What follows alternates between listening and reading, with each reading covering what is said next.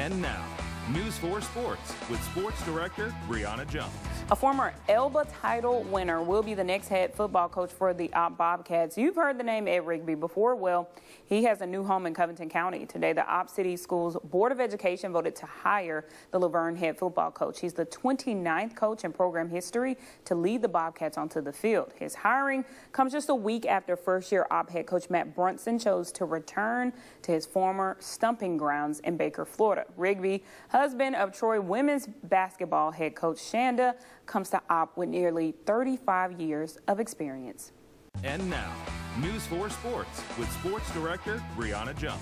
A former Elba title winner will be the next head football coach for the Opp Bobcats. You've heard the name Ed Rigby before. Well, he has a new home in Covington County. Today, the Opp City Schools Board of Education voted to hire the Laverne head football coach. He's the 29th coach in program history to lead the Bobcats on the field. His hiring comes just a week after first-year Opp head coach Matt Brunson chose to return to his former stomping grounds in Baker, Florida.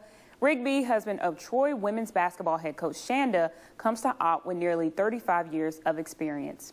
A few months out from the start of fall camp for football teams around the Wiregrass, but some teams are still without some of the most important pieces of the puzzle, like Opp football, who was without a head coach until today. But today, Opp announced a new man in charge. Longtime Wiregrass head coach Ed Rigby taking over for the Bobcats. Rigby has coached in the Wiregrass since 2013, most notably at Elba, where he won a state title in 2015, and Eufaula, where he went 28-18 over a 4-year stretch.